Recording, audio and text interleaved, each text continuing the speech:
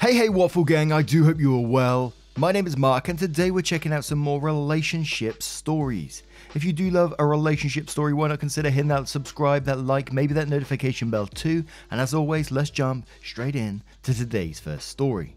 Now this one has a couple of updates with it. It's from a typical ostrich who says, husband 30 male cheated on me 27 female with my own sister 21 female. I'm upset, confused and angry. Forgive me if it's confusing in places, I'm still shaken and confused by the whole situation. So me and my partner have been together for 6 years, live together and have a 5-week-old daughter. Me and my sister have a very close relationship since my parents haven't always been the best or supportive figures in our lives, so we clung together and would even consider myself the mother and father figure in her life. Mine and my partner's relationship has been fairly strained since my daughter has been born. He would stay late at work, been dismissive when I would want to communicate our feelings, and huff and puff when I would tend to our daughter.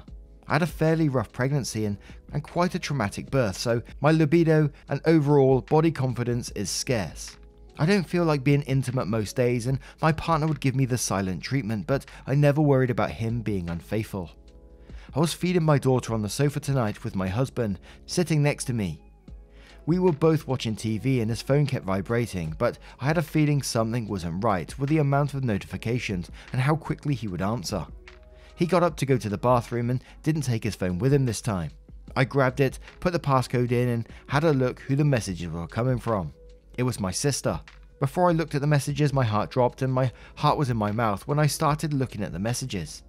There was nudes, sexting, and conversations on how I'm not putting out like I used to, which was a knife in my chest. They had met about 4 times, in which I realized was the times where I was taking myself to the doctor for scans and checkups and getting shopping for my grandparents. I am beyond distraught. I have no idea what to do, where to go, and how to go about confronting them. I feel like my whole world has come crashing down. I have lost my husband and my sister. And we do have a couple of updates on this story and some comments as well from this initial post, which we'll cover in a second. But whenever we've covered like cheating posts and stuff like that, and where potentially it could end in divorce, the first thing people always say is, take your time, don't say anything initially, and get your ducks in a row. I always get that saying wrong, so I may have got it wrong again. So like if you can, get copies of the messages, whatever. And I was looking at it, your daughter's 5 weeks old. They had met 4 times in these 5 weeks, or has it been going on before all this? But No Outlaw for me says, send yourself copies of those messages and any replies that he may have sent, and get yourself a lawyer or woman's aid advocate before you let him know what you found out. Things you said about him before you wrote about the text that you saw led me to believe that he was a jerk. You don't need to put up with a jerk like that in your life. You deserve better. A deleted user says, I second this. This is a double betrayal here. How could they both do this to you at a vulnerable time? It's despicable. Also, please find a therapist to help you here. Note, you did nothing wrong here. They both did. Prepare yourself to boot him out and go no contact with both of them. You have other friends and your child to think about here. Those two are both off their rockers, and only if they both accept their responsibility in all this and get some serious mental help, their lives may be redeemable, but prepare that they will not and project all the blame on you. Please try to take care of yourself here by eating, drinking water and resting as much as you can with a newborn and this information. Another deleted user says, I'm sorry you're going through this. Welcome to the shittiest club to ever be a member of. As I have said often, and you kind of led to it when you called your marriage strained. So often we BS take life's changes in stride and over time let them become the new normal. Like the frog on the pot whose temperature rises slowly. Our wayward spouses find their outlet in starting new relationships elsewhere. Generally this starts with removing all communication from you and outletting it somewhere else. Work friends, old friends, new friends, etc. Eventually this turns into a relationship and their life is on the uptick. They have a new relationship feels and they have moved on from you. Then in some way the truth comes out and this all crashes down. On one hand, I'm jealous that you found out ahead of time. I got the your wife has been fucking my husband text to find out about D-Day number 1. On the other hand, the fact that you are dealing with both your husband and your sister betraying you is a new low that I didn't have to experience. Here's what I can tell you not to do. Number 1, do not okay the pick me dance and try to fight for your husband back from your sister. It only leaves you worse, and when you lower yourself to that level, you will only feel worse in retrospect. You're a great wife, a great mother, and your husband is just a douchebag, and that's the real story. Not that you did something to deserve this. 2. Do not try to take the leading role in anything you do if reconciliation is what you chose. He fucked up, not you. You will find that if you take the lead, he will regret getting caught, but never feel remorseful for what he did to you. 3. Prioritize your time with your daughter. Get on the record his aloofness and then use that in court when you fight for full custody. And one more from Vaguely Aware, who says, first, sorry you are here. Your husband sounds awful. How can he expect sex? You're 5 weeks postpartum. You're not supposed to have any sort of penetrating intimacy for at least 6 to 8 weeks. I want to make sure you know that isn't your fault in any way. This was an evil series of choices made by people you trusted. People who were supposed to be looking out for your mental, emotional, and physical well-being. I honestly don't see how divorce isn't a choice here, and I'm honestly pro-reconciliation if the wandering spouse is remorseful. But these two people, I don't think they can be a healthy part in you or your child's life after this. Please consider contacting a divorce lawyer. Find out what divorce would cost. Get an idea of what asset division, custody, child support, or alimony may look like. Contact a therapist if you have the means. You've experienced an emotional trauma. Let them help you get back to your feet. I'd especially encourage this given the absolute mindfuck of who the AP is. Make sure you're taking care of yourself and your baby. Eat as best as you can, stay hydrated, and sleep when you can. I know that's no easy task with a newborn. As messed up as this is, you're going to be okay. You didn't deserve this. We're here for you. So, the first update. A lot has happened since I last posted. A lot came out. A lot has been said, and now it's all on the table. I called an aunt of mine after I posted and saw some comments saying I should have a friend or family member by. I packed my baby bag, bottles and stuff for a short stay with my auntie, who's been close by for the pregnancy and knows how to look after my baby because I don't want my child in the house whilst I talk about this. My husband, who was confused and was asking why I was packing stuff for her and not me also. I told him he will see. I texted my sister, come over right now, and she pushed Y and called me, but I just messaged her to get over here. Took her about 15 minutes to come, and my aunt came and took my daughter in that time, and my husband was getting increasingly worried. When my sister pulled up, my husband's ass fell out. The sudden look of realization hit him, and he started crying. My sister came in and I told her to sit down, and I did as you all asked. Took pictures of the chat, her number, and all the contents that was on the chat. Pulled it up on the smart TV and told them both to tell me what the fuck had been going on. Admittedly, I did look quite insane, but I didn't care. She started crying. He started saying he was sorry over and over, and I explained that they had broken me. How I raised my sister and gave my husband a daughter, and this is how they repay me. They confessed it had been happening for at least 7 months. He fucked her in our bed a couple of times, and they said it wasn't like they were in love with each other. Getting the lawyer in the morning, he's confessed to kissing a co-worker also. I'll be picking my daughter up in an hour, and he's currently packing his shit whilst my sister is crying and begging me not to disown her. I'm ignoring it whilst I'm writing this. Really see I can only depend on myself in this time, and divorce is an only option for me, because I don't want my daughter thinking men can do this to her. He's begging me, and they are both begging me, but I'm not cracking. They made their bed, they can lie in it. Thank you everyone for your support and kindness. Edit. Also highly suspect grooming of my sister when she was 15. Leaving rooms together and having a great bond feels very stupid for missing that and putting my sister in danger.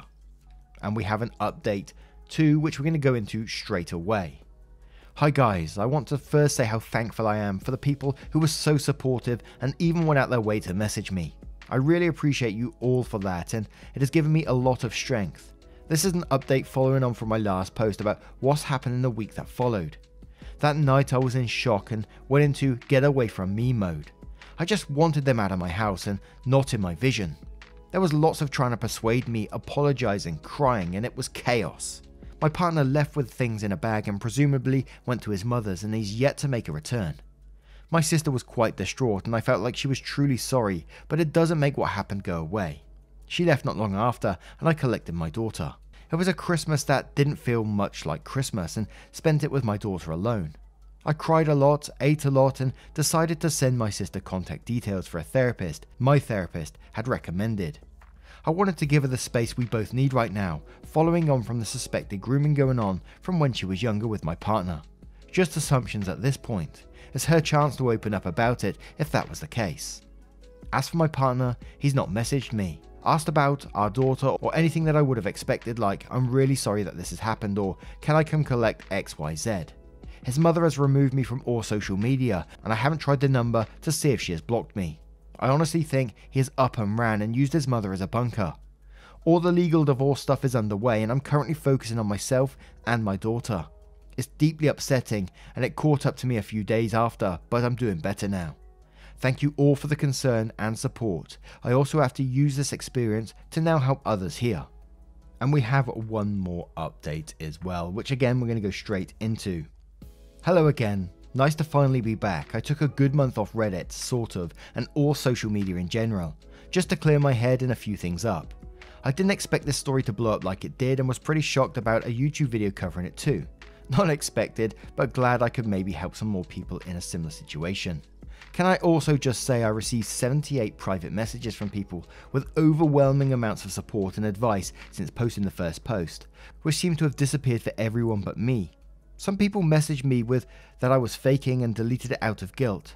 Well, it's on my profile for me, and I don't quite know why it's disappeared and I really wish I made it up to be honest. But anyway, moving on.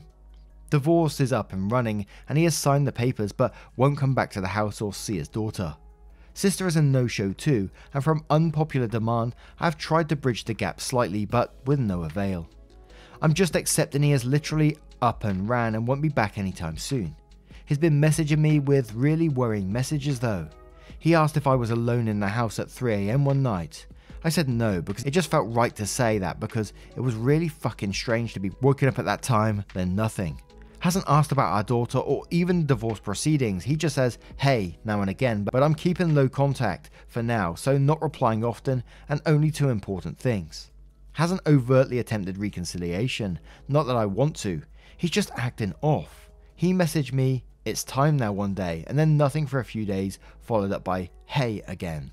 There's messages that have been removed by him that I didn't see, but they were usually at like 3 to 4 AM. You know, when you can feel someone's personality through text, especially when you've known someone for a while. Can't really explain it, but it's fucking weird, and it's like he's a different person. My daughter and I are loving life right now and are thriving. Just want to know your thoughts on these random ass messages. Now, what a weird ass ending, and it sort of left me on edge at the very end of that about what's going on now. And I hope OP and daughter are absolutely fine, but it certainly sent a couple of shivers down my spine. Maybe I've read one too many no sleep stories, but you know, when people are texting a message at 3 AM, it's either going to be, you know, he's been drinking all night and feels completely guilty about it, so it's just sending messages that's incoherent and stuff like that. He's being purposely creepy like this for a reason, or he's having some mental issues right now that need to be resolved. And I'm not sure if OP would be able to do anything with these messages. I'm thinking like along the lines of restraining order. I don't know if that's too much right now, but I would certainly feel worried about receiving something like that, especially if the person knew my address as well. But what is your thoughts on this story? What would you do if you was in OP's situation? How would you handle it? Let me know your thoughts in the comments below, and we'll move on to another story. And our next story comes from 8987600, who asks, is my 24 female mother, 56 female, overreacting about me wanting to spend Christmas as a newlywed with just my husband, 27 male, or am I in the wrong? I'm using a throwaway account since my main account is known by my family and friends. I got married in September of this year to my boyfriend of 5 years. We chose to elope.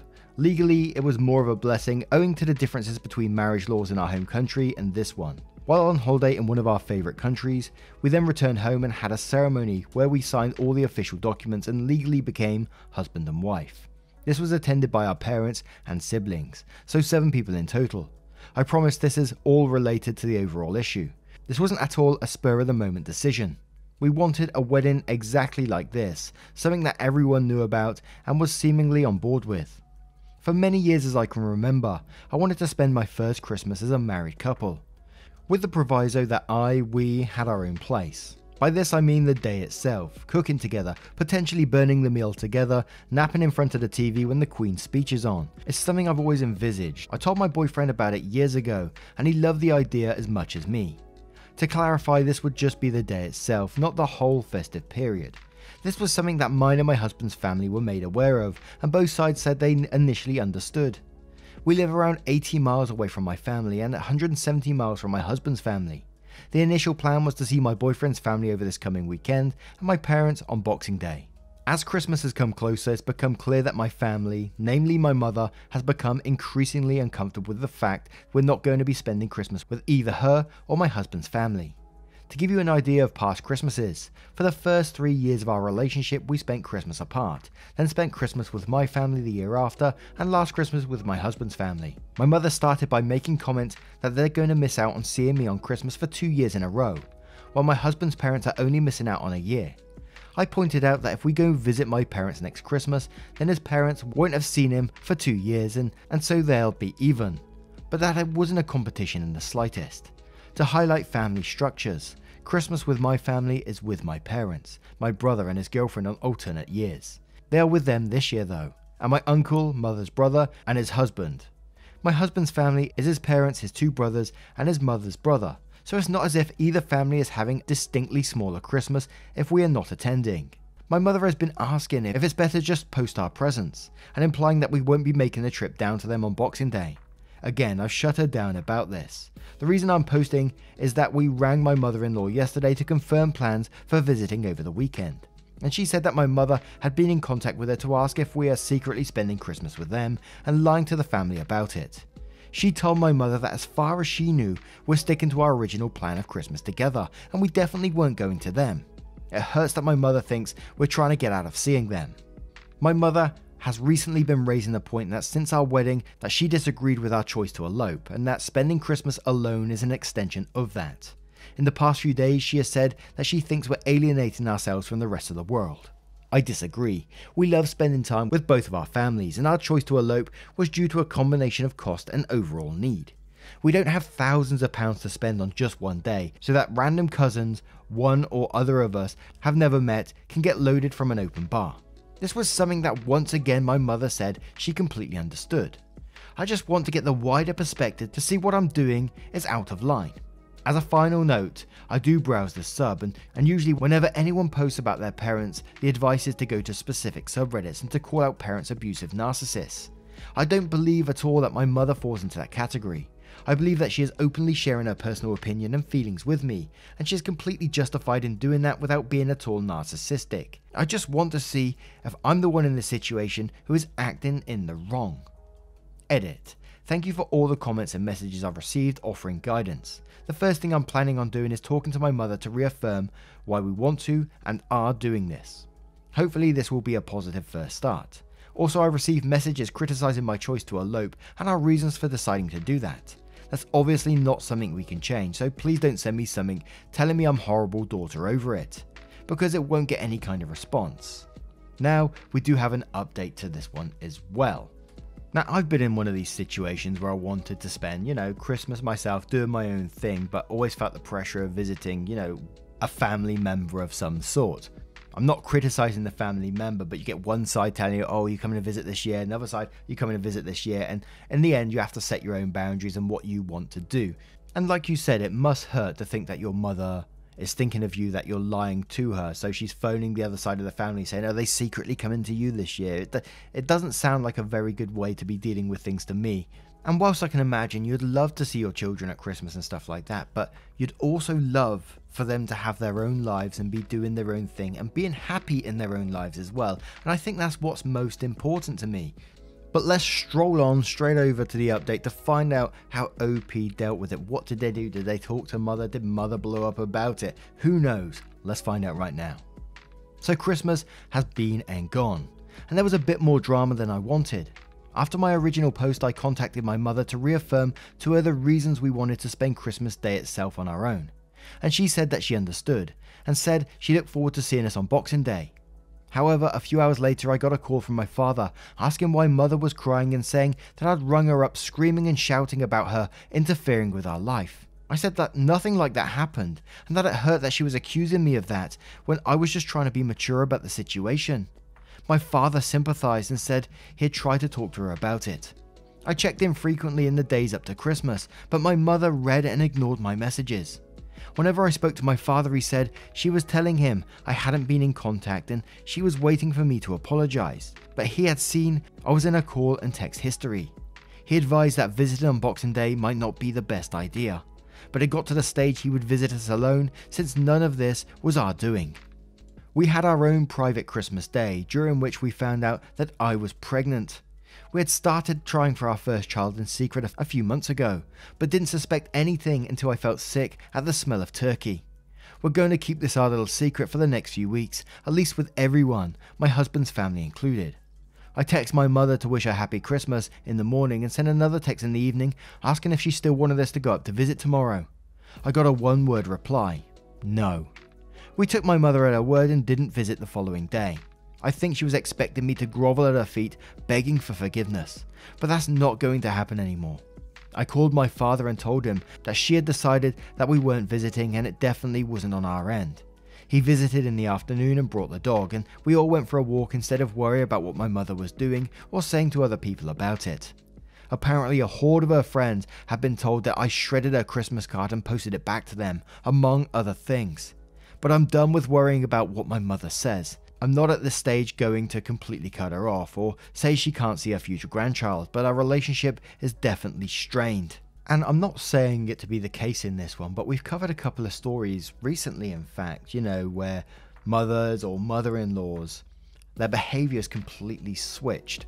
And it ended up being much more than that person just being narcissistic or spiteful or anything like that, and there was a medical issue behind it. I'm not saying that's the case in this one, but it certainly did pop into my mind as I was reading through it, to be telling people that, she tore the card up and sent it back to them after generally being completely, fine about the situation before. Well, not completely fine, but, not crazy level behavior. So I do wonder if that would be something to look out for. And imagine when mum finds out about her being pregnant. Holy moly, I got a feeling we're not going to see the end of this one just yet. I think there could be future updates on that. But for now, I think OP dealt with it in the best way they can. The only way they can in some ways, Dad is seeing the behavior is slightly strange as well and visiting them separate. And it was much like another story we covered just recently. Sort of a fairly similar situation. But I'm going to turn this one to you guys and see what your thoughts are on the situation. As always, I would love to hear them if you have a moment of your day to share them. A huge thank you for spending 20 to 30 minutes with me today, getting involved in the channel, the likes, the subscribes, the memberships. Absolutely blow me away as always. You're absolutely incredible. Never forget the change you make to people's lives, and I will see you in the next one. Take care, guys. Much love.